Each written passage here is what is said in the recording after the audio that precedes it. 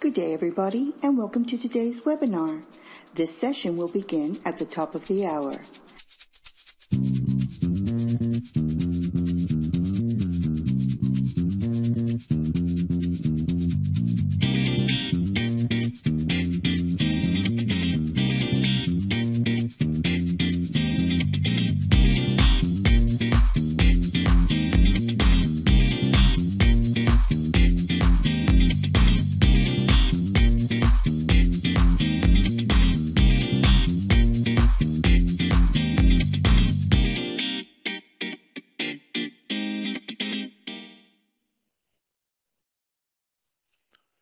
Hi everyone, welcome to today's webinar. I'm your host, Mike Lasecki, speaking to you from the Maricopa Community Colleges in Phoenix, Arizona. This webinar is being recorded.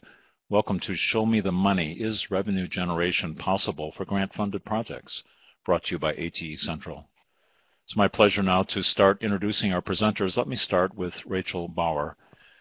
Rachel is the PI of ATE Central, headquartered at the University of Wisconsin-Madison. Welcome, Rachel. Would you come on and say hello to everyone, and then please introduce your colleagues? Thanks so much, Mike. I'm thrilled to be here as always. We have a great webinar for everybody today, and I'm really happy to be here with our primary presenter, Nancy Marin. Nancy, do you want to just say hello really quick? Hi, folks. Glad to be here today. And we have a special guest who's going to share some of his own experiences in terms of revenue generation and thinking about this whole topic as it relates to sustainability, Casey O'Brien. Casey, do you want to say hi really quick also so people can hear your voice, and then you'll introduce yourself in just a bit too? Sure. Hi, Rachel. Hi, everybody. Glad to be here. Fabulous. So as Mike said, I'm the PI of ATE Central, which is a grant-funded ATE project, but now that the three of us have introduced ourselves, we wanted to just hear a little bit about you, and this is a good opportunity to practice the polling here too. So we just want to hear how you think about yourself. Are you affiliated with an ATE grant, affiliated with a TAC grant, maybe not funded at the moment, but writing an ATE proposal or other? And if you type other, this gives you an opportunity to also practice in our chat window, because that's the way you're going to be asking questions today. So up in the right-hand corner, you should see a chat box. Somebody is actually typing right now. And if you clicked on other, which 5 of you did, if you could just tell us a little bit, somebody just said they're a grant wannabe, so they're thinking about writing a grant. Anybody else who'd care to share information about who they are? Maybe you're an evaluator or something else. And it looks like we have a really nice range of folks with us today, Nancy. Yeah, most of the folks are... Go ahead. We've noticed that we have, when we first started doing this, it was zeroed in on just ATE, but we have been thrilled to see that really a lot of the things we talk about are relevant to folks in various funding streams and even to people just thinking about it. So really happy to see we have some folks with us who are just in that early planning stage. Yeah, absolutely. So somebody just typed in the chat that they are a grant director and they're considering an AT project. So hopefully this will give you a little bit more information about ATE and how to think about sustainability if you decide to move ahead with that. And there will be, John, you had asked if there'd be a slide deck. We'll send you, Maytech will send a follow-up email to everybody, and it'll have a link to the recording and the slides. So you'll definitely be able to get that. Yes, another faculty person who's considering writing grants. So that's great. All right, so Mike, if you can close this poll.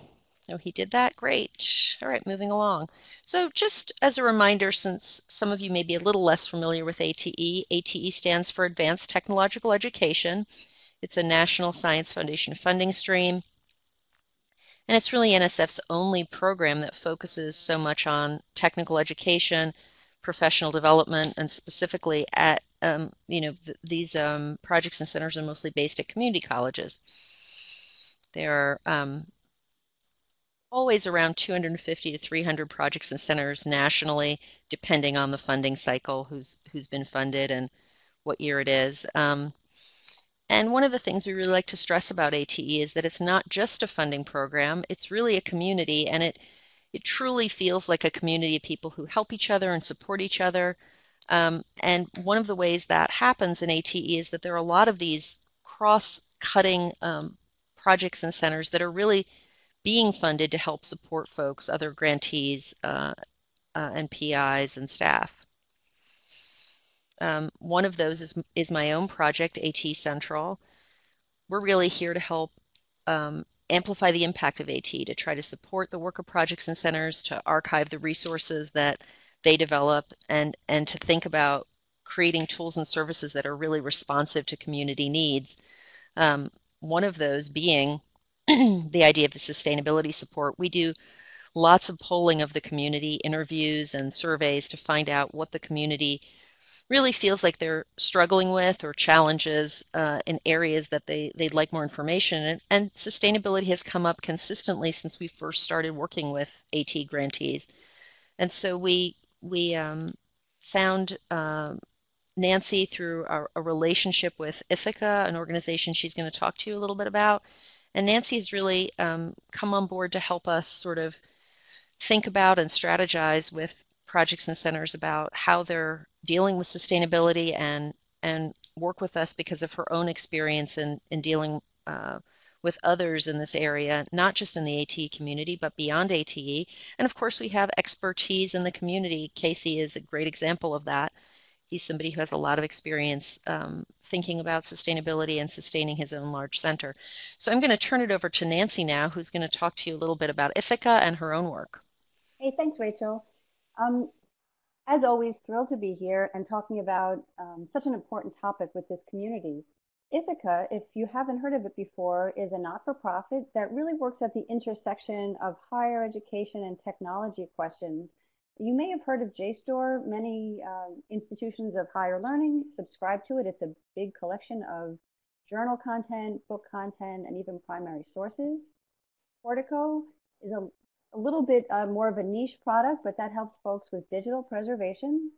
And then Ithaca S&R, where I worked for several years as the Director of Sustainability and Scholarly Communications, is really a consulting group. And what's kind of interesting about that is that it itself was a bit of a spin-off from JSTOR, when in fact the folks who created JSTOR realized that the expertise they had accumulated in developing the first really large-scale content database for these journals had made them valuable to other people in the community, so they started consulting.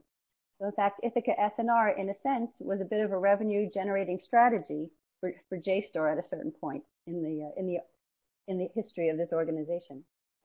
So today, I am actually no longer with Ithaca, but I'm on my own. I have spun myself out into another entity called Blue Sky to Blueprint, which is a consultancy. I work with project leaders of digital initiatives and all kinds of innovative initiatives, mostly in higher education, to think about what good business strategies would be. And that takes lots of different forms, revenue generation being one of them.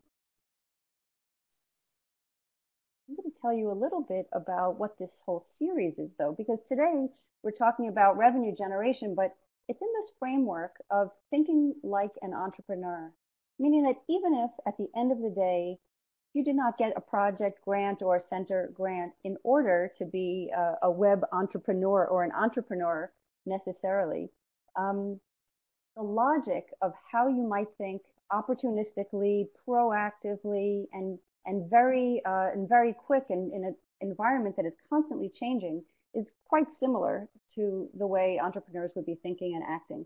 And the project leaders, and particularly center leaders who've been in this for a while, I think would agree. So the series we put together really zeroes in on some of these business strategies. And this slide is my excuse to remind folks that if you have not joined us for the first two in the series, we've archived them and they are available on the ATE central website. So the first one dealt with audience issues and particularly partnerships with industry. And the second, which was just last month, had to do with post-institutional support. So both of those really, really interesting. I should also mention that not just this season, but other seasons are archived on that website as well. So there's a wealth of information, and I encourage you to go there and enjoy it.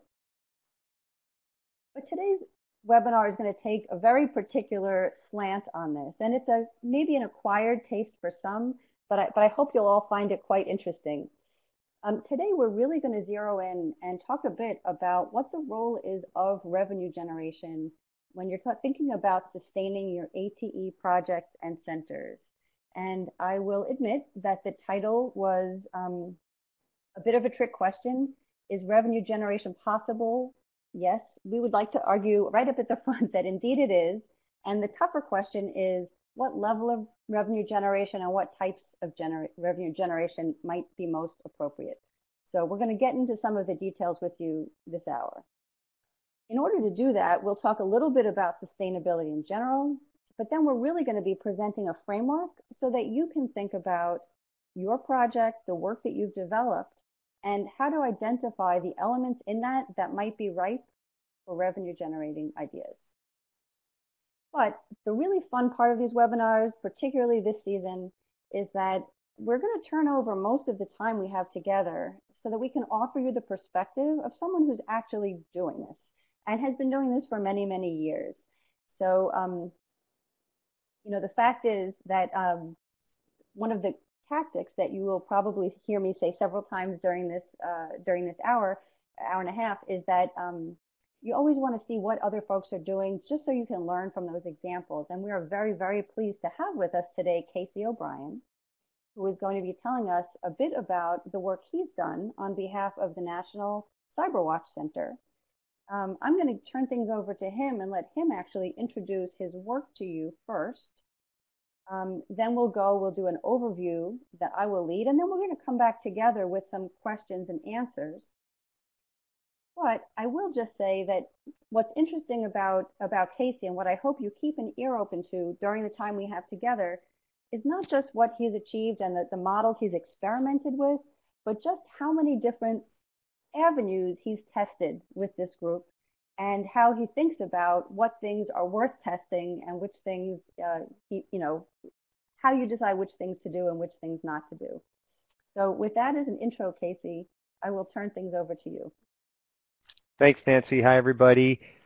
So I am the Executive Director and Principal Investigator of the National Cyberwatch Center, headquartered at Prince George's Community College, which is in Largo, Maryland, which is about 10 miles due east of the White House, the part of the state where, part of the country, I should say, where Maryland, Northern Virginia, and D.C. kind of converge.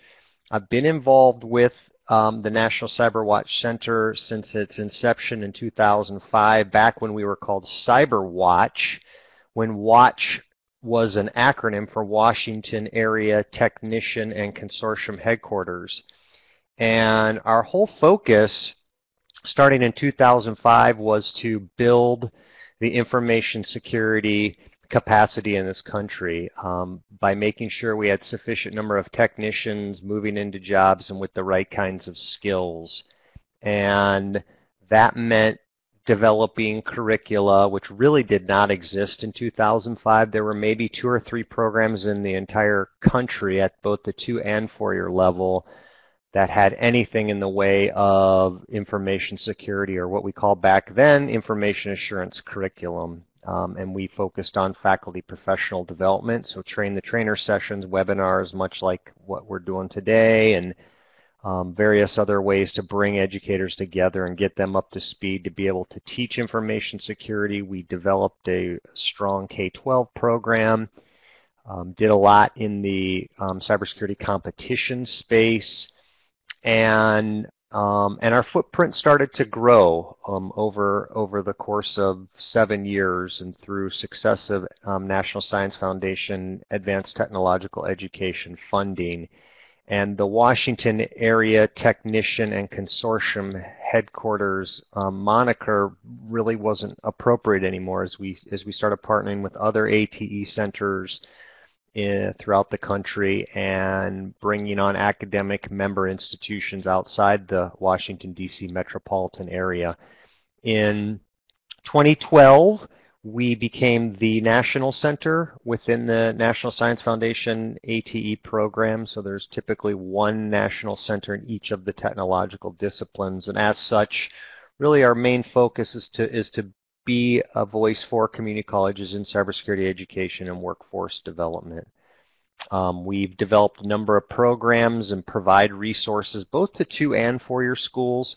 I mentioned academic member institutions, so we have about 200 2- and 4-year schools throughout the country that are academic member institutions of National Cyber Watch. We have about 50 industry and state and local government agencies that are also members of our center. We've launched the Community College Cyber Summit, now in its 4th year. This year it's actually at Prince George's Community College in National Harbor, June 28th through 30th. Previous years we partnered with the Community College of Allegheny County in Pittsburgh and the College of Southern Nevada in Las Vegas and Moraine Valley Community College in Palos Hills, Illinois, to have a conference focused exclusively on information security educators. We've done a lot in our 12-year history with not only curriculum development, so hands-on lab exercises, virtual machines to support the delivery of hands-on learning, e-books, assessment questions, videos, you name it, all the kind of wraparound instructional content, but also we have a lot of experience in building face-to-face and virtual lab environments to facilitate the hands-on learning of information security. And in August, we launched a private cloud-based hosted lab solution with content that schools can leverage without having to invest hundreds of thousands of dollars in racks of gear and equipment. We produce a number of white papers and reports through our digital press. We've launched in January the Innovations in Cybersecurity Education. It's our awards and recognition program, and we're going to have our first round of awardees at the Community College Cyber Summit this June, and that's a way to capture models of excellence or effective models, effective programs, and then be able to share that with the community. It also allows us to identify new talent within our community. We launched the National Cybersecurity Student Association in April 2016. We've got a growing assessment portfolio, and we do a lot in cybersecurity exercises, namely the Mid-Atlantic Collegiate Cyber Defense Competition as part of the National Collegiate Cyber Defense Competition. That's been going on since 2005, and we've been involved with that from the beginning. And then we launched the National Cyber League in 2011. So those are some of our programs and resources and challenges. And this slide's just showing, in terms of kind of our focus moving forward, some of the challenges that we want to tackle, and that is moving beyond a singular focus on knowledge.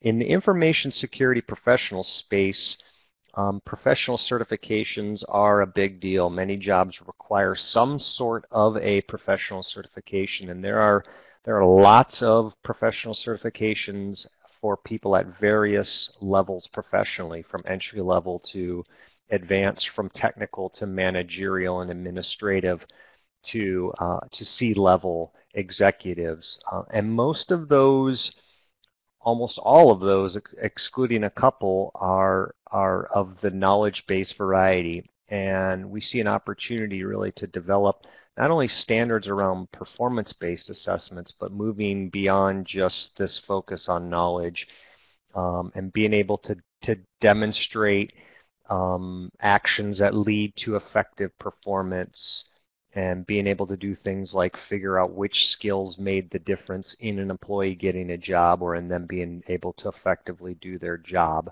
And you can see here some of the other approaches that we want to employ. We do a lot with simulation environments, gaming environments, and those allow us to scale, really, and not only scale, but pay on demand, and you pay for usage, and also allow us to do interesting things with assessment and capturing user behavior.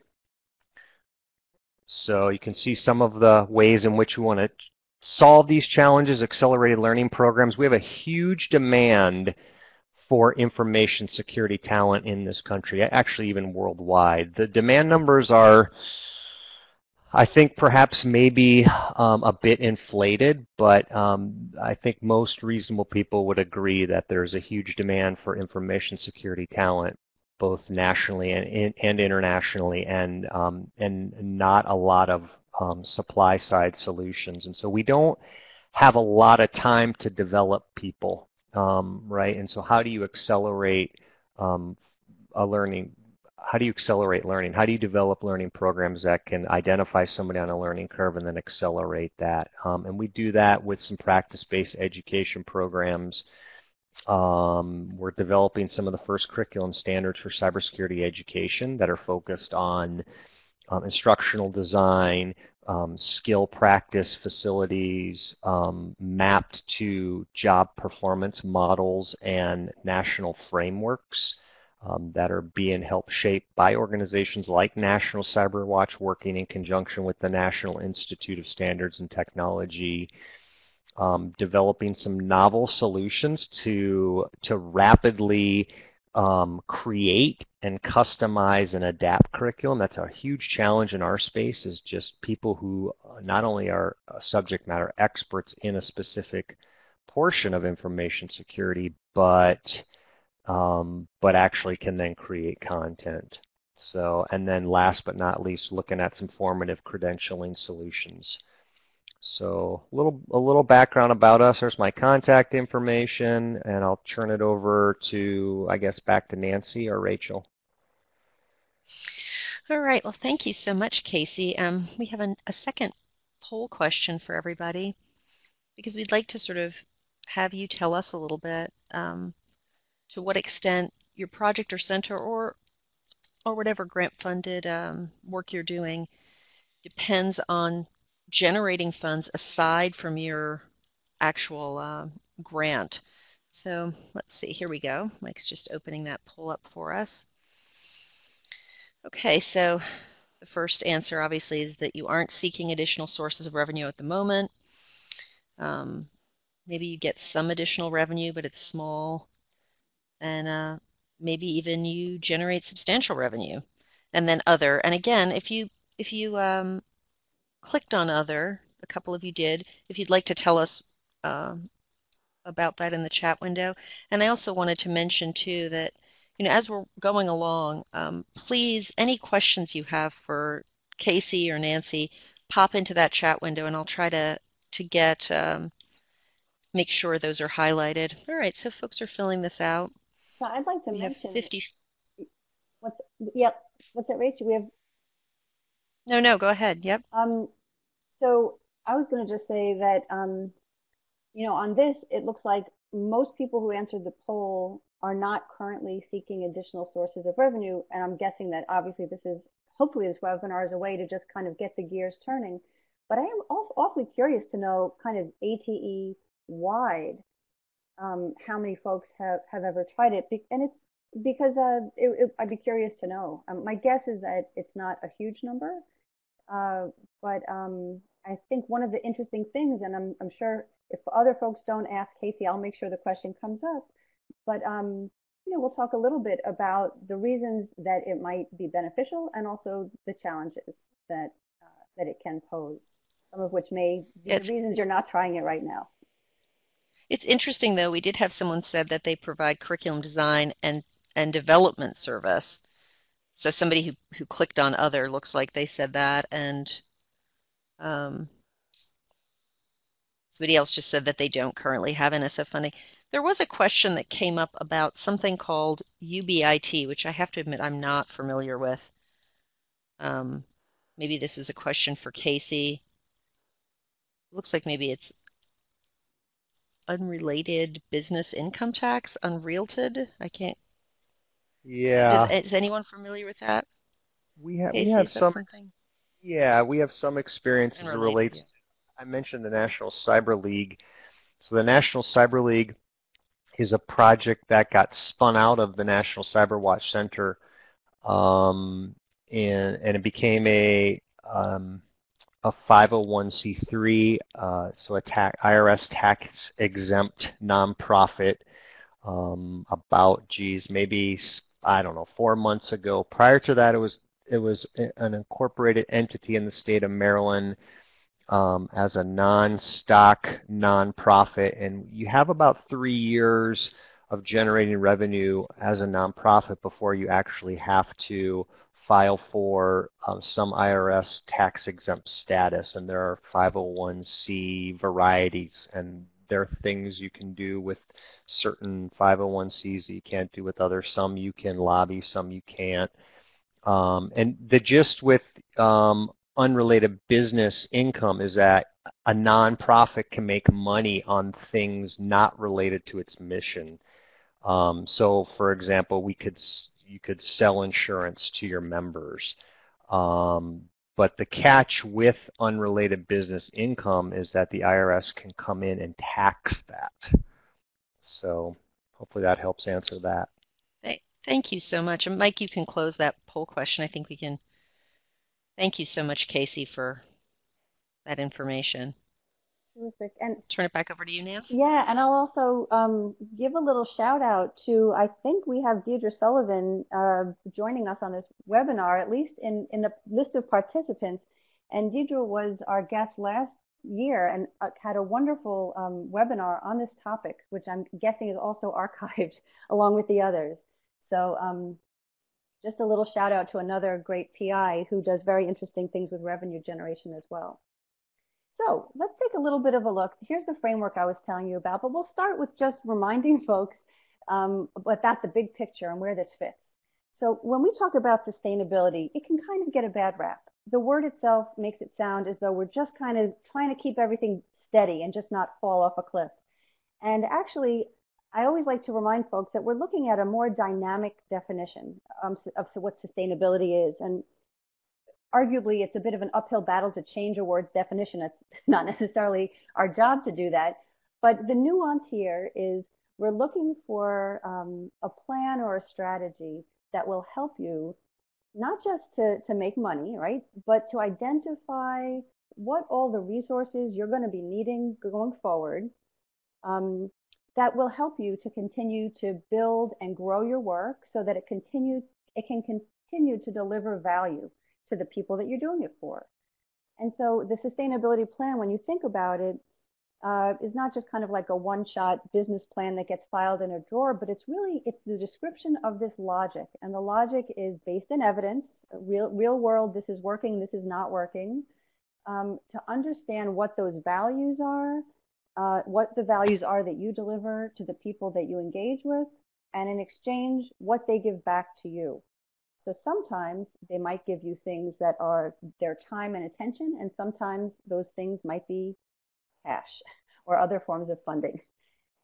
So think about it as a big cycle. And here's another way we look at it. So you'll see where revenue fits into the suite of activities you might undertake if you were going to develop your own holistic sustainability plan.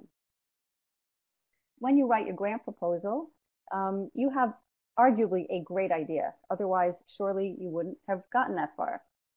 But there's a lot of other forces that act on that raw, great idea that help shape it. And this happens over time, over the proposal writing, but really over the years of running these projects and centers. So if you look at the top of this little diagram, you first have a piece of work to do when you're thinking about, gee, what do my users need? What do faculty need from this initiative? What do students need? What do my business and industry partners need? So that's the audience piece. The environment piece is who else is already out there doing something like what I'm doing? So are my users actually going someplace else right now? And if they are, how is what I'm about to do going to be really different and really transformational for them so that they come to me instead? So those are the kinds of external forces that are going to help shape this raw idea into a really strong value proposition back to that audience. And I can already hear in the way, I don't know if you've all noticed it too, but even in the way Casey's talking about it, the ideas that he's pushed forward for revenue generation are always grounded in his observation of a user demand and what the demand is. In his case, he mentioned something already about industry partners and what they need from students coming out of these programs. So that helps him shape this into a stronger idea. Now, as you go down this cute little chart, you see a bunch of ways that you operationalize all that. You establish ambitious goals that are measurable and hopefully attainable. You figure out the set of activities you're going to need to do every year to keep delivering on those goals. And then, a little bit less fun, but the reality sets in, you'll have things that cost money and you'll have to find ways to pay for them. And so that's essentially what this logic model looks like and what the flow looks like, starting from setting very ambitious goals that are based in what you want to deliver, and ending with the question of, what is it going to cost me? What am I going to need? And where am I going to get those sources from? So, but do you really have to generate money? It's really not the first thing anyone wakes up thinking they want to do if they're in a grant-funded project, because mostly, hopefully, you won't have to. But it depends, right? It will depend on when you've done the assessment of the costs and the expenses you're going to want to incur to do something great. You might end up figuring out that you will need to make something additional beyond that. There are other benefits as well that Casey and Deidre and others can speak to, which is that it can provide some needed flexibility with your ability to generate the funds and reinvest them in the way that you would like to. And then finally, the ultimate thing is looking forward to a potential world, potentially post-grant. How might you run this if there weren't a grant? You've created something wonderful. It's run an important course, but for whatever reason, funding doesn't exist or doesn't exist at the level that you would need it. Is there a way that you can come up with a way to continue to make funds so that you continue to do this good work? Here's another way to look at your options. We're not doing a cost unit right now, but if we were, you might start by thinking about what is the whole list of every kind of resource, every kind of input I'm going to need in order to deliver what I'm doing. Probably have something around project management and leadership, maybe something around IT development, certainly something around content creation and event planning, all of the programming that you do, outreach and promotion. There's a whole list, and then certainly it could be longer than this. But a first step might be just sketching out what it is.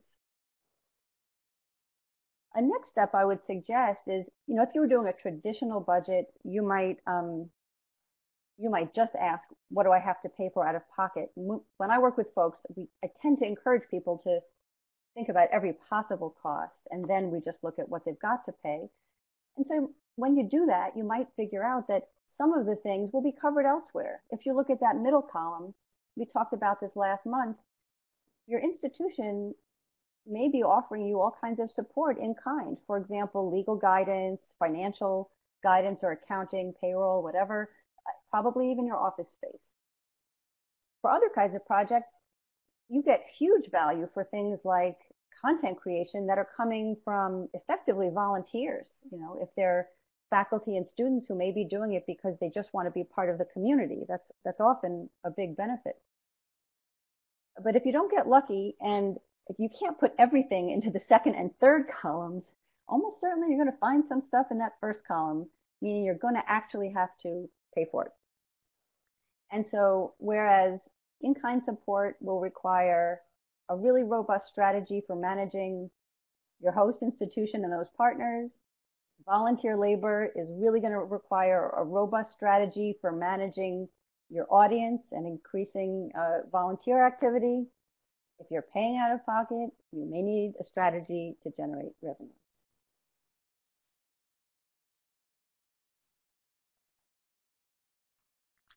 So before I go on, are there any questions? I'll keep an eye on the window, but feel free to type things in if questions arise. I'm going to share a framework with you that's really intended as a bit of a brainstorm. So I'm going to offer some idea of ways you could do this, and then I'll give you some examples of what different funding models could be. This work that I'm about to share is actually available in a report that I did with Ithaca S&R, which is called, quite immodestly, A Guide to the Best Revenue Models. Who knows if they're the best revenue models, but at very least, it's a guide for you to figure out the ones that are best for you. So the logic of this framework is that, it's a little bit too easy to think, wow, we've got to generate funds. someone over there I heard of is doing this cool thing. Maybe we can do it too. There's nothing wrong with looking from side to side. In fact, I always encourage that as a tactic. But what I'd like to encourage folks to do here is, without prejudice, think about the values that your own initiative has generated. You've developed this over time, possibly over many years. Arguably, there are some pretty wonderful things that you've generated over time. Let's take a look category by category and see what kinds of revenue models might be possible. The categories we can look at are everything from the content you've developed, to tools and services, to the audience itself and the people and the relationships, to the mission. So let's take a look at how that can work. So when we're talking about content, what do we really mean? Here, that could be, really anything. It can be curriculum you've developed. It can be the content of a program or like an event that you host. But the key question when you're thinking about, is this valuable enough? Could there be something here? Is there something really unique about this content? Is it unique? Is it one of a kind? Is it difficult to find anyplace else? Another key question is, not an insignificant question, is there an audience for this? Are there people here who really, really need this content that I've created? And then kind of a secondary question, but is this a one-shot kind of a piece of content, or is this going to be constantly updated, constantly fresh?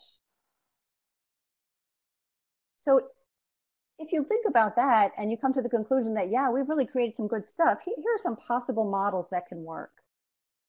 So one thing that I'm sure you've all become familiar with are subscription models, right? If there is some kind of content that you've got, you're going to continue to update it, very much like a journal model.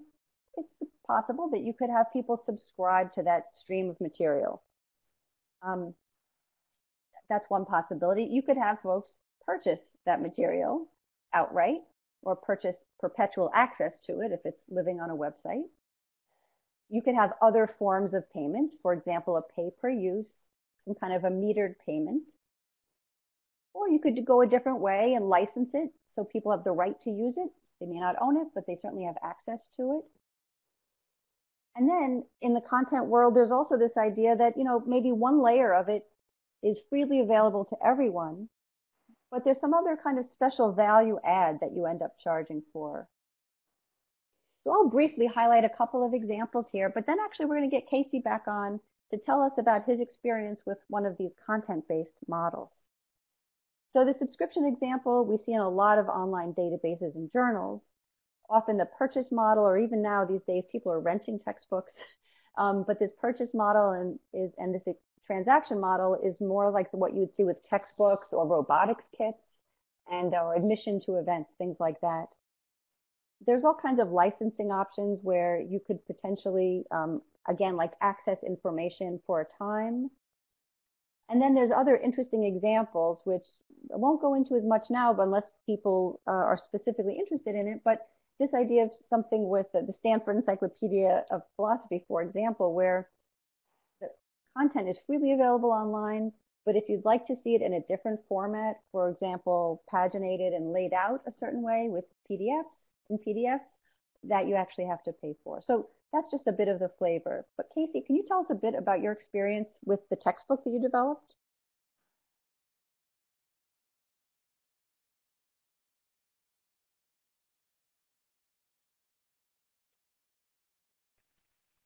So, yeah, Nancy. So there was a question too, and this is, I think, a good segue about so much of the curricular or instructional materials are free as open educational resources. And the question was, doesn't that limit our market for our materials?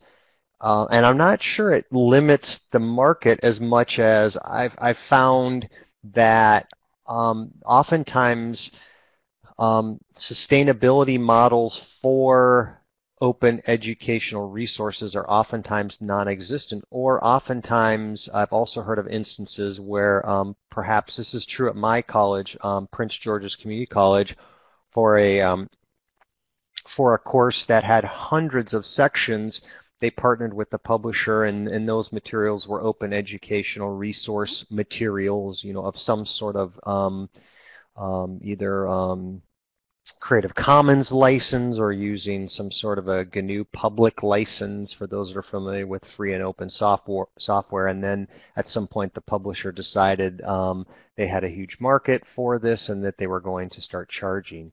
And so it becomes very difficult to keep the instructional content up to date. And I know that was the case with CyberWatch. We started creating content in 2006, and all of the content that we created and any content that we currently create that's paid for with National Science Foundation funding does get some sort of is free and open source to the community as part of the federal funding. And we've adopted a Creative Commons for some material and a GNU a public license for other, but the challenge again is just how do you keep that content fresh, and how do you keep it current, and it becomes very difficult. So we settled on a different model, which is we'll make certain content available for free, and then we can package that same content but deliver it in a different way, right? We can deliver it in a hosted cloud-based lab environment with assessment questions that we write and associated virtual machines, and deliver an entire experience and monetize that and charge an access code, $80 per access code per student per course, for example. And that access code is good for 6 months. And students can use that access code then to access our hosted lab environment, typically through integration with the school's learning management system. So they log into the LMS, and then from the LMS, the instructor has set up links to our hosted lab environment and specific lab exercises. And as long as we attribute the lab exercise content right, using the proper attribution methods, right? If it's a Creative Commons license, you can package that, and anybody can package that. In fact, anybody can take any of the open education resources that are produced and package those and deliver those in a novel way and monetize those.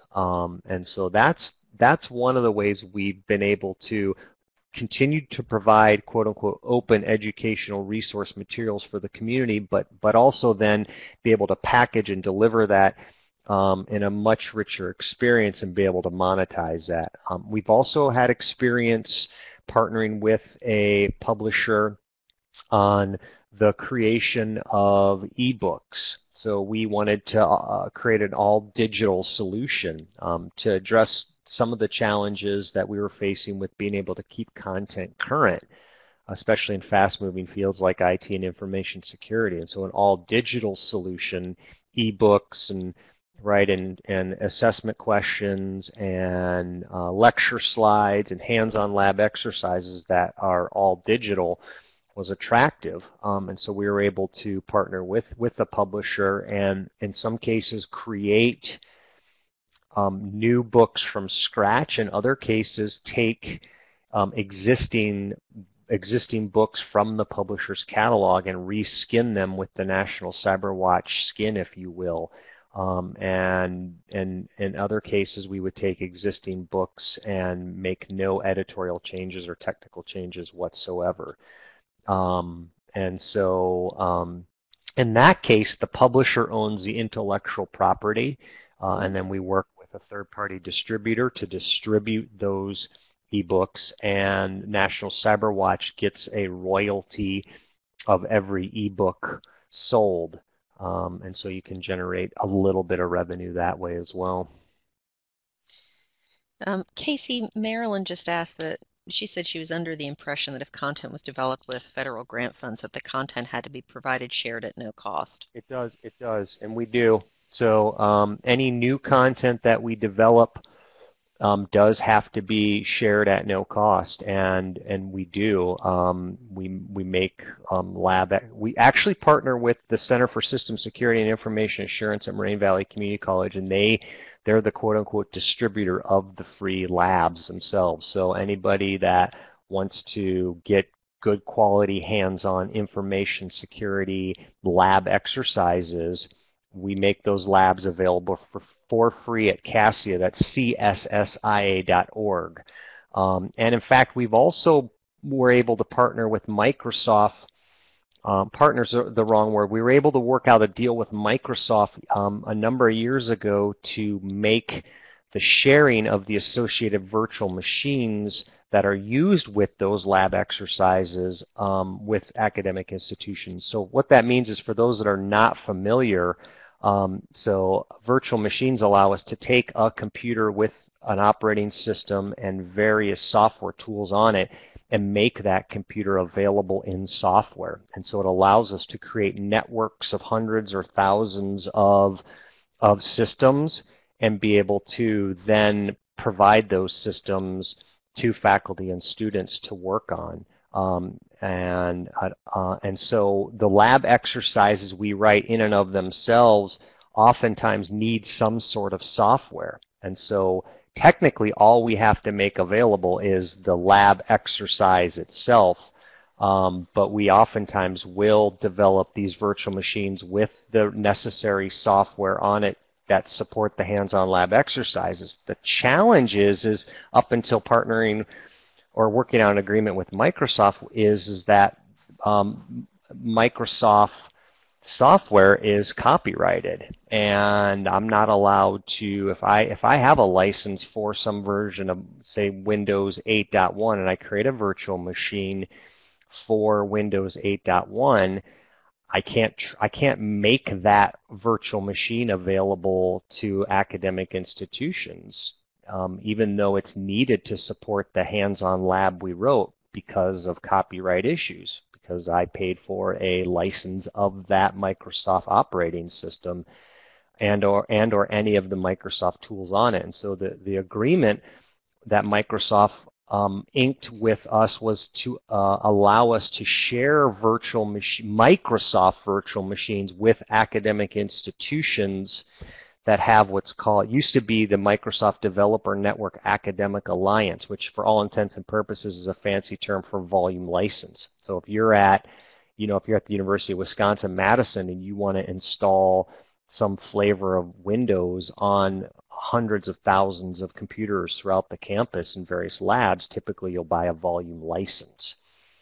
That program's since been renamed DreamSpark, and so as long as an academic institution has a DreamSpark license, then we can also share the Microsoft virtual machines with the labs. And somebody asked, what's the link for that? And it's cassia.org. And give me a second. If you go to cassia.org, across the top, then you want resources. And then you'll see the various labs that are available. And we make those available. But here's the thing. Anybody can take those labs. Back to Marilyn Lynch's question. Anybody can take those labs. Those labs have been, they have Creative Commons and or other various, if you will, kind of open source type licenses on them for the content itself, and they say who paid for the lab. In some cases it was Department of Labor money that paid for those labs. In other cases it was National Science Foundation ATE money, and so those labs will have that content. The content will have the appropriate funding source and the appropriate intellectual property or licensing on it, but because it was paid for using federal funds, they're in the public domain, and there's nothing in either the Creative Commons or the GNU public licenses that say somebody can't take that, repurpose it, package it, and deliver it in a different way commercially, as long as they provide proper attribution for that content. This is exactly how the free and open source software market works. There's something called the Linux kernel, which is the core software that supports the Linux operating system, and anybody can take that Linux kernel and modify it and change it and package it and sell it, as long as they do some proper attribution of that original software. And you have a whole companies that were developed under that model. Red Hat, for example, SUSE are good examples. So Yeah, and so I mean, the takeaway here is that when we even here talk about revenue generation, we're certainly not looking to go afoul of any obligations. What gets very interesting is trying to think about what those, people used to call it freemium, but those free plus premium, free plus value added models can be. So the example that Casey just outlined is the materials are there, the labs are freely available, but the environment in this case might be something that's extra and that would be worth folks paying for to use. So that's a great example. And let's move on if that's okay. And I'm gonna keep coming back to you, Casey, so you can keep jumping in. Another area is tools and services, and actually I may have used your lab example here, but the logic is that you may have actually created an environment as part of what you're doing. It might be, a software platform. It can be tools, things like that are actually quite valuable. Or it might just be the expertise you've accumulated, and that turns out to be something that you can consider for revenue generation. So the question you may want to ask yourself is, again, are the tools and features that I've created in this work valuable enough to pay for? And again, is there an audience out there who would care about it? Possibly, do I have staff now who have become so expert at creating curriculum, developing assessments, thinking about standards, that other people are going to come to us and ask us to do the work for them? So some of these models are somewhat similar to the content models, but you still see a charge for added value coming up as an option.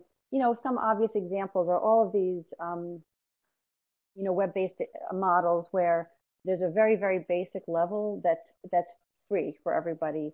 You can get in with very little obligation, but they'll start to charge for things depending on the intensity of your usage, the different feature sets that become activated when you start to pay, storage capacity, that sort of thing. So I just, jotted down SurveyMonkey as one example. This online lab infrastructure is another kind of example. I may have gotten it a little bit wrong there, Casey, but the idea is that, you have a logic that people will actually support because they find it's valuable, even if some of the content that's living there itself is free. There's other things like, dare I say, I believe the webinar services that Maytech runs, which just became something that this team became extremely expert in, that becomes very valuable to others in the community. And then those of you who have come to my other events, you may know that I'm a huge fan of the Cornell Lab of Ornithology's citizen science project called eBird, where it's a huge database of birding observations. And what they do is they have developed a way to let others license their material and go off and do their own work with it. So maybe since Casey, I think we covered this already, I'll just jump to the next one, unless you have something to add there. Let's go to audience. So this is a little bit more challenging, and this next topic brings up some potentially thorny questions, but let's just dive in. You've done the work, you've established relationships with faculty, with students, with partners. Is that something you can leverage? If you think about the big world out there, there's lots of web-based companies that are doing a lot of leveraging when it comes to audience, for better or worse, but it certainly is a provocative thing to think about. So let's look through this together. So some of the questions would be, is the work I'm doing and the audience that is participating in it valuable, of a certain interest to specific industries or specific companies? And without thinking too hard, for the AT community, the answer is yes, almost certainly. The next question is a little tricky. Is the audience going to be large enough to be appealing to these communities? Now you may have to think about it. It may depend. But are there certain specific attributes about it that may supersede the size? It might not be a huge crowd, but it might be the exact right people that are in it. And finally, how good are you and is your team at translating and measuring what these qualities and the quantities are of these people in a way that will really resonate with potential investors? So what kinds of models are we talking about? Here we're talking about advertising and corporate sponsorships. and these can take a bunch of different forms. I'll mention a couple, and if we were all sitting together in person, here's where people would start to get annoyed and throw things, because who wants advertising? It seems so crass and awful. And especially in the academic space, many people respond negatively to that. The example I have here is of INA, which is an acronym for the French Audiovisual National Archive, of all things. But I thought it was an interesting example because it's definitely in that kind of libraries and archive space, very kind of intellectually focused, but also very public. And there's a case study on the Ithaca website talking about this. For years, they had plenty of advertising. They had advertising because their public website drew so many users, it became valuable for companies to advertise there. And, you know, they needed to raise funds like everyone else did. So it was an option available to them. Corporate sponsorships get interesting, and this may be kind of richer terrain for this organization to think about, or this community to think about. When I think back to eBird, if I could just hark back one more time to that, again, imagine this website that draws thousands and thousands of birding enthusiasts really every day, and really hardcore birders.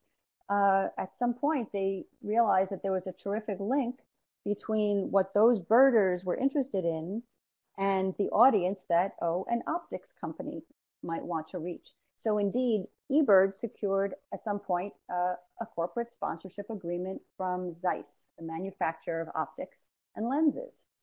And so that seems like a marriage made in heaven in that case. You know, it's a very subtle logo that sits on a website. It's right in front of all the people who need it. There's not a lot of interference and intertangled motives going on there. Very simple relationship. Another example, and this is one that Deidre shared with us last year, was at MATE, which is the Marine, oh Lord, I'm not going to remember the exact acronym, but they sponsor the underwater robotics competitions. You know, because of the success of the events themselves, she has found over time that there are many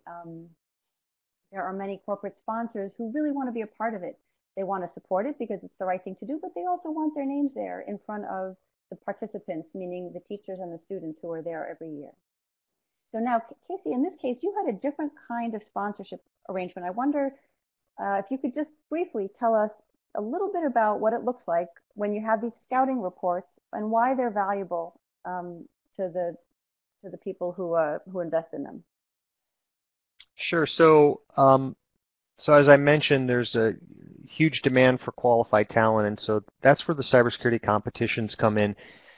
As part of the Mid-Atlantic Collegiate Cyber Defense Competition, which is one of 10 regions nationally that comprise this national competition, and that's actually the Mid-Atlantic competition is this Friday and Saturday, and Thursday, so in 2 days, on the 30th is a job fair. We've got upwards between 15 and 20 companies, and these are companies like your various defense contractors, so BAE Systems, Raytheon, Lockheed, Northrop, Microsoft, cybersecurity companies like Tenable Network Security.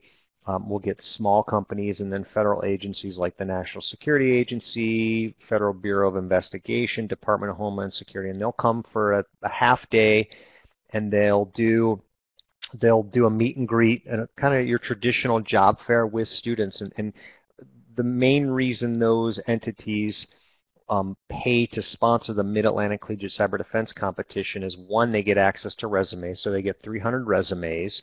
They get this weeks before the competition. Students, when they register for the event, choose to opt into this program. So it's not a requirement, but we get upwards of 95% participation rate.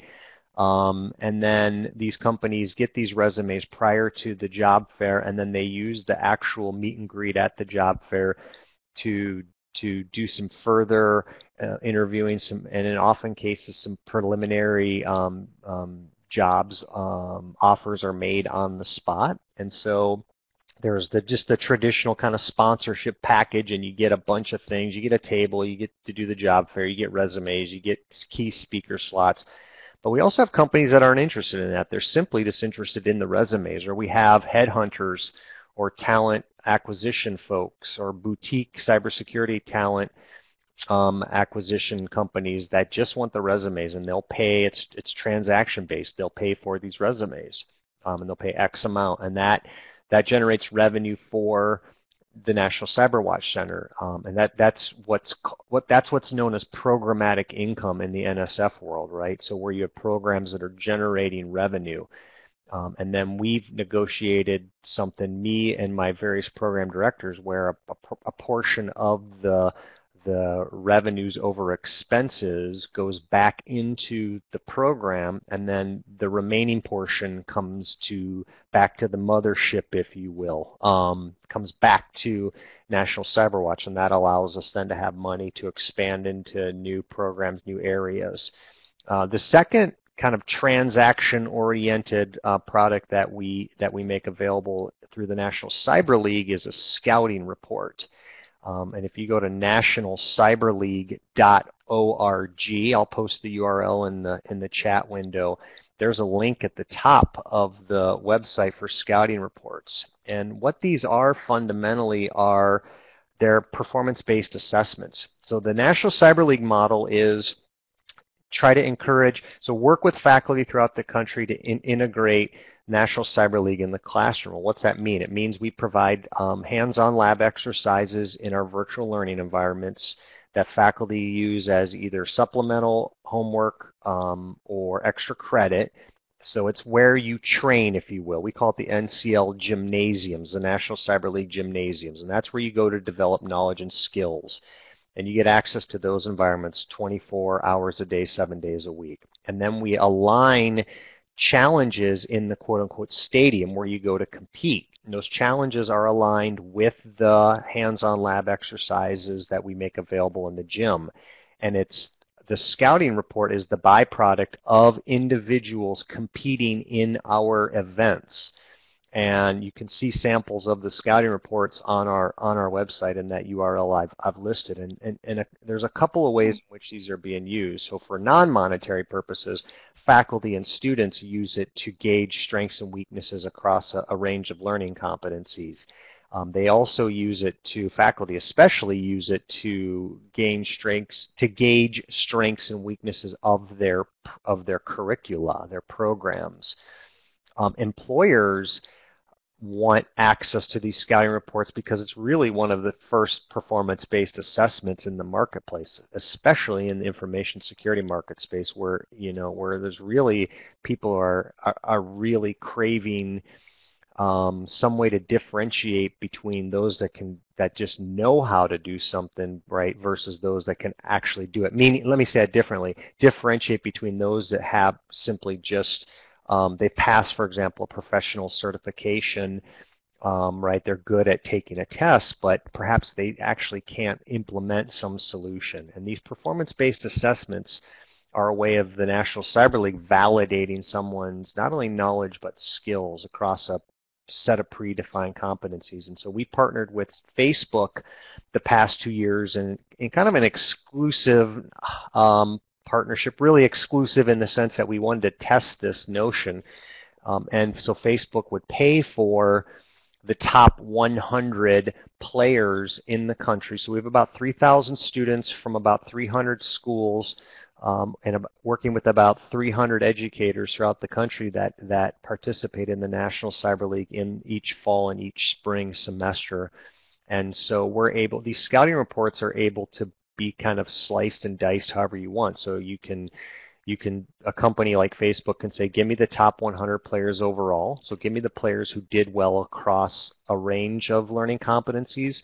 Or they could say, you know what, we really need people that are really good at web application stuff. So give us the top 50 players in web application, or give us the top 25 players in the western part of the United States in log file analysis. And that's transaction oriented as well. Well, and that's interesting. I mean, like what would strike me as the kind of sensitive issue here would be, I mean, that's an awful lot of very personal information. But what you said right at the start was that the students actually opt in, right? And in a way, it's really like a very appealing way of getting their names to potential employers, right? And is that summing it up True. Yep, that's accurately? absolutely true. Because when you first think about it, there's so much concern about how all this, identifiable data is being used. But the fact is, this is like could be a great way for people to zero right in on the potential employees that they like. So I thought that was a super interesting example, and I'm grateful you could share it with us.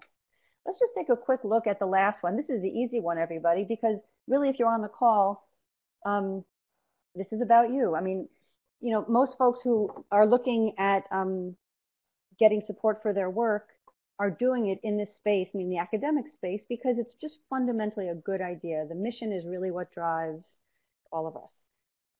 So the question then is, who else feels the way we do, right? Is there a pool of like-minded people who are going to support what we do just because it's the right thing to do and it aligns with their values as well?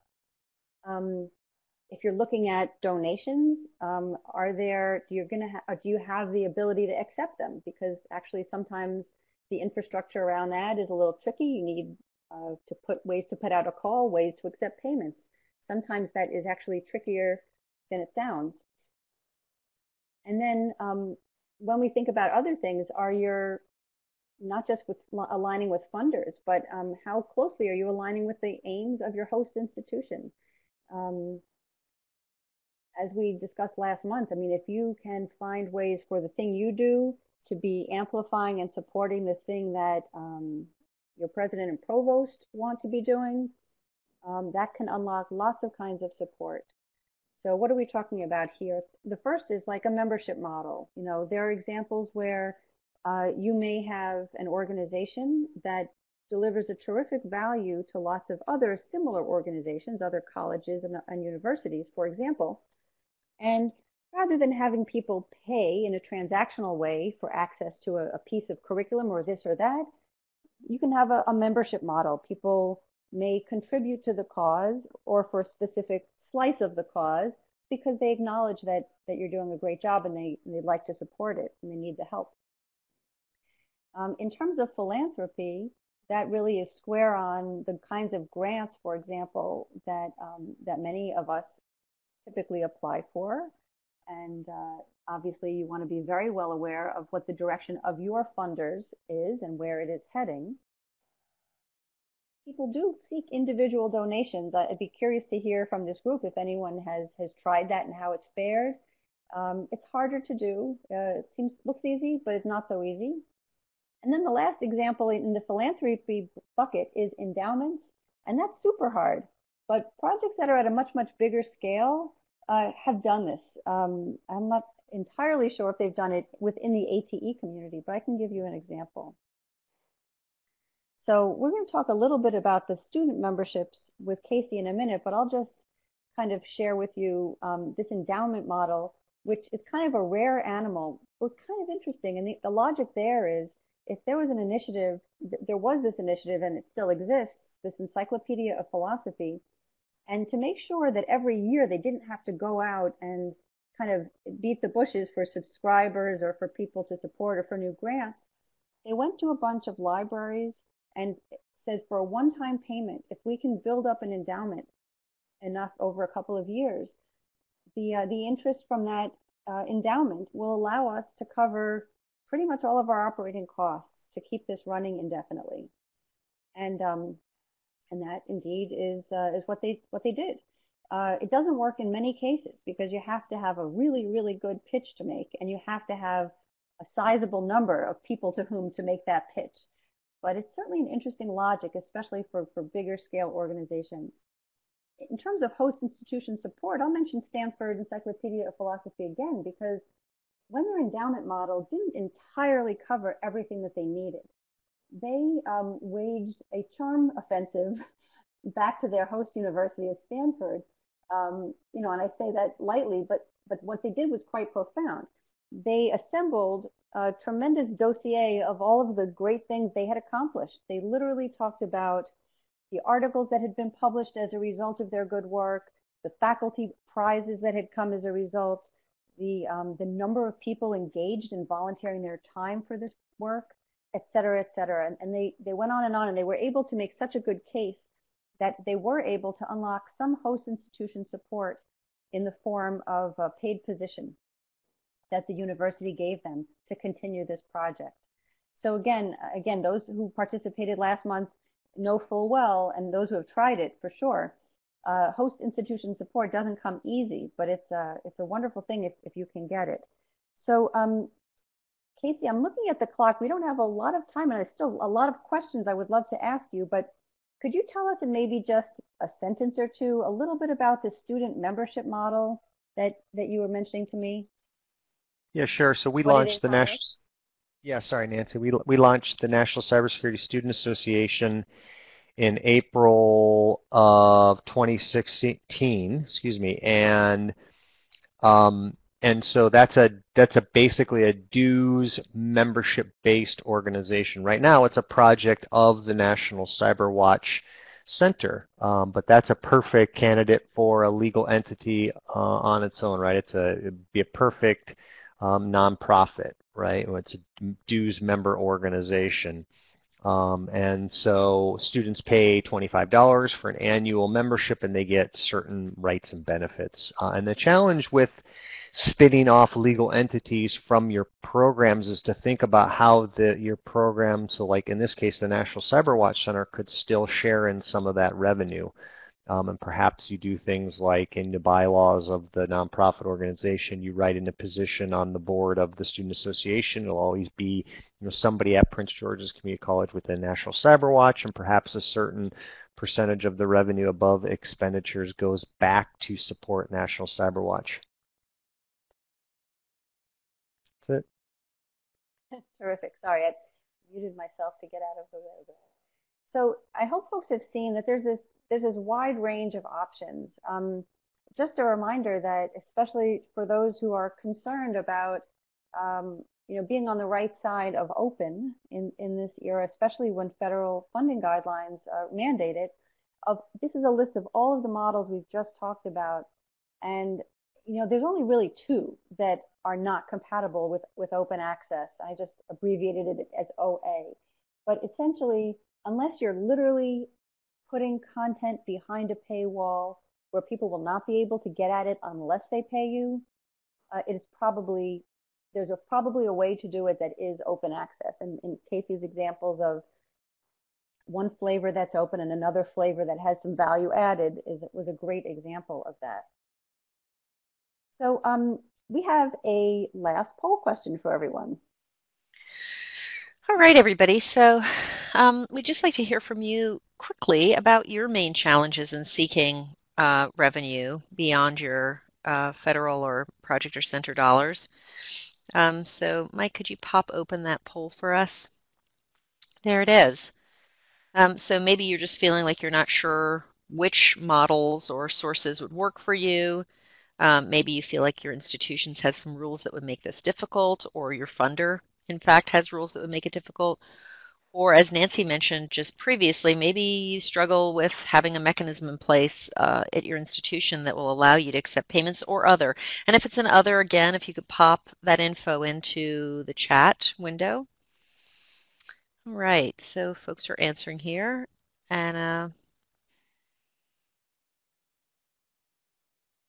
well, that's interesting, Nancy. I wouldn't have expected the #1 answer to be that their institution had rules that make it difficult. I mean, I guess it isn't surprising, but I'm actually a little surprised by that. I've heard now that I see this, I'm thinking we have heard all kinds of things like, I'm trying to think of who it was, not that I would say it on a public webinar anyway, but where there was an example of a place that actually wanted to accept donations and literally couldn't get the mechanics approved of accepting a credit card payment online, right? I mean, there are some things that are at what you would think would be a trivial level, but is not at all trivial.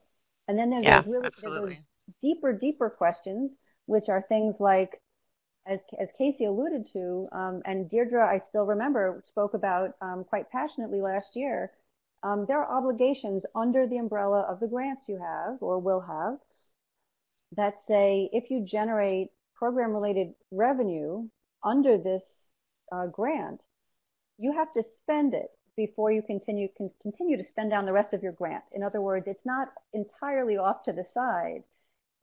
It actually it doesn't kind of add to the pile. It just extends the time you have to spend down what you've got.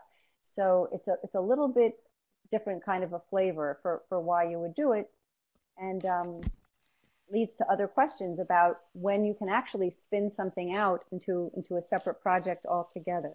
So, but I'm interested in this. I'm going to switch around because it's getting a little late here, but a lot of people said that they're not sure which are likely to work. And so what I'm going to do, Rachel, if that's okay with you, is I'm going to share my last 2 slides about steps people can take to start testing. Absolutely. Mike, why don't you close that poll for us and we can move ahead to that. And then we've gotten a lot of good information. Yeah, and then with the remaining time, I'm going to try to sneak in some more questions with Casey, but I want to make sure folks have a feeling for what they might be able to do to at least to get a feeling for what might be a good idea, what might be a lost cause. So the first step I'd like to encourage everyone to do is, if you haven't already been kind of taking notes during this webinar, have a look at that report with a kind of a pad and pencil nearby, or a brainstorm with your team, and just list out the options you think you may have.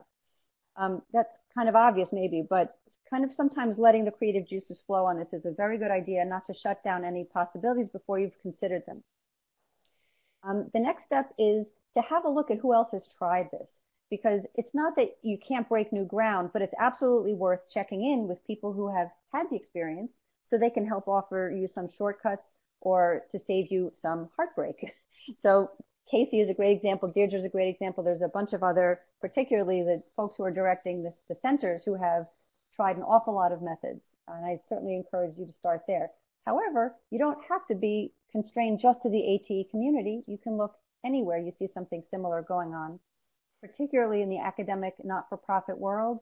You'd be amazed maybe at how willing people are to actually just talk to you about how things work. So I'd encourage people to do that. So what does the testing look like? In order for you to test something out, and we could actually do a whole session just on this, but I'll just highlight what these things would be. You want to actually start sketching out what your assumptions are. So let's say it's a membership model, and you say, how many, the first question might be, how many members am I likely to have based on how many institutions fit this description? That might be one assumption, is that I'm not going to get 100%. My assumption might be I'll probably get half of them. You want to play around with what you think is out there. You want to also test your assumptions on why they would care. Your assumption might be people will become members because they actually find a huge value in the curriculum we produce. Well, you may want to go out there and start asking people and finding out how accurate your assumptions are. And that's going to be a really, really important first step, is, what some folks might call, the voice of the customer, figuring out what your potential participants in this revenue model actually think and would be willing to pay for. Once you have a hunch if this is heading in the right direction, the next step, even if it feels early, is to sketch out what that first pass budget looks like just for this revenue generating effort. In a best case scenario and a more realistic scenario, what are you likely to bring in if these things work, if you get this many people, if they're paying this much money, etc. But don't forget to do the other side of the spreadsheet as well and ask yourself the hard questions. What is it going to cost me to deliver this? You might have to hire someone to do another job in order to get this done. You might have to revamp a website or hire a designer. Whatever it is, it may not be unsurmountable, but you do have to figure out what those are. So that's another step. And then finally, start testing. That could look like, again, going into the field and pretending you're actually trying to sell this or pitch this to someone with a very specific idea of what it is, and start to get some feedback about what that looks like. Just doing that piece of groundwork is going to help you fairly quickly get a sense of which ideas are likely to fly and which you might want to either go back to the drawing board or leave off the drawing board altogether. Rachel, did you have something you wanted to add before I maybe ask Casey a closing question? I think one of the things that came up, someone actually asked about MOOCs, and I don't know, Casey, if you have any experience. It's taking us in a slightly different direction, but I did want to make sure that we asked, or Nancy, if you had anyone when you were doing the case studies who dealt with MOOCs as a way to generate revenue. Yeah, Rachel, we haven't done a lot with MOOCs. I mean, we certainly have done a lot with scalable, massively scalable, and open virtual learning environments, which is fundamentally really kind of the MOOC notion, but not official MOOC using, the various MOOC platforms from edX and Coursera and whatnot. Well, I'm sure there's lots of good information about it elsewhere, but I just thought I'd bring that one up. And Yeah, and Nancy, did you have other things you wanted to raise with Casey? We're kind of down to our last 5 or 6 minutes before we open the survey. and I say like the MOOCs are super interesting to take a look at. There's a level of things that is very free and very open, and as I'm sure many people have noticed, there are other ways that people are layering on pay versions. So you're paying for a level of certification. You may be paying for the professor actually reading the things you're writing and submitting, and level of engagement. So that's another super interesting model to consider for sure, is how you can participate on those platforms at those different levels, both totally open and with value added as well. So Casey, I really just, I have, okay, it's actually 2 questions, but I'll ask you to answer them together. The first is that we've talked about all these different things that you do, but overall, I don't want folks to think that 99% of your budget is getting covered by these very creative revenue generating efforts. I think you'd mentioned to me the relative weight of what the grant funding brings in versus the revenue generation. So can you just remind us what that split looks like? But the really important part of the question is, what do you think the best balance is? Where would you like to see that split between grant and other revenue generation in the future? Yeah, I mean, I think each organization is different, and we're very clear in saying that grant funding is just one of our revenue streams, right? And we're starting to generate revenue from memberships and some of the products that we offer, and also services we provide. So what's the right mix? I'm not sure. I'd say 20% of our programs are funded through revenue outside of the federal funding, and certainly we want to get more balance there with that percentage. And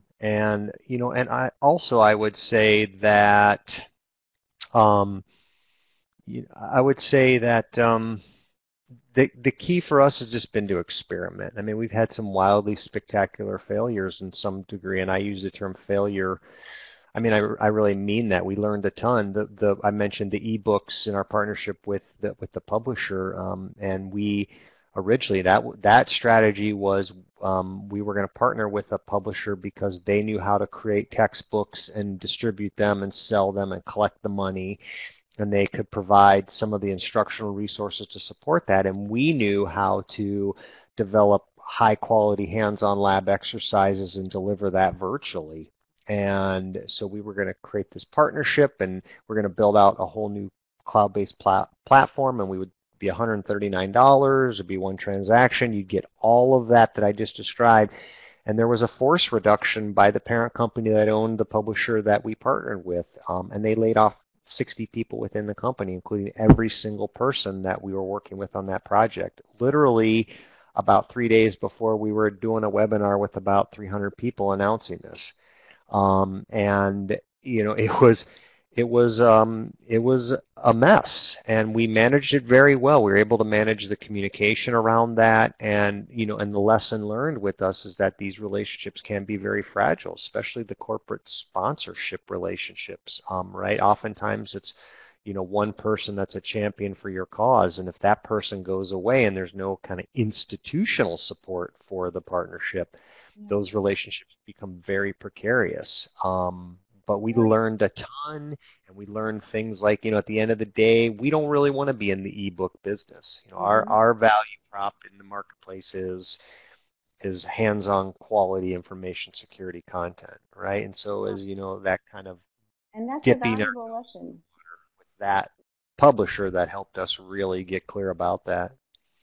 So, so the takeaway here is that it's better to start experimenting than not. And even if your first step is getting Casey on the phone, getting Deirdre on the phone, figuring out how to think about it, or watching this series of webinars, that's a great start. Deirdre reminds us via the chat window that NSF has an intensive, and I do mean intensive, program where NSF actually pays you, your team, to actually go to a very rigorous boot camp whereby you do this process of testing the waters, identifying assumptions, figuring out what you need to learn about your customer, and then going and interviewing dozens and dozens and dozens. I think it was as many dozens as it takes to get to the number 100. Is that right, Deirdre?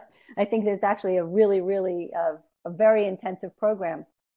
Even if you can't interview 100 potential customers, I would encourage you, if you have any thoughts on some of these ideas, particularly these revenue generation ideas, do the research you need to do, tee up a couple of key questions, and start getting out there to test them against the reality. So that brings us to the end of today's programming and to the end of our series this year. Am I right, Rachel? This is our third of three. Yes, this is our third webinar. We thanks to everybody who attended. And Mike, if you could go ahead and pop open the survey. The survey is really important to us. It helps us do a better job with our webinars, collect some data for NSF. That link should open in a new window for you in just a second. You should see that come up. You can click on the link there. Mine just opened anyway. We really encourage you to provide us with feedback. Nancy and I always love to hear from you. We really want to thank Casey for all of his great information today. It was really wonderful to have him on our final webinar for the series, and we'll be doing another series of these next spring. So we'd love to hear from you about ideas for further content, for future content too. Thank you to Mike and his team too. Thanks to everybody, and I think we can declare this done. Please fill out the survey and have a great rest of your week, everyone. Yes, thank you, Casey, and thank you, Rachel. Take Bye, care. everyone. Bye-bye. And thank Bye-bye. you.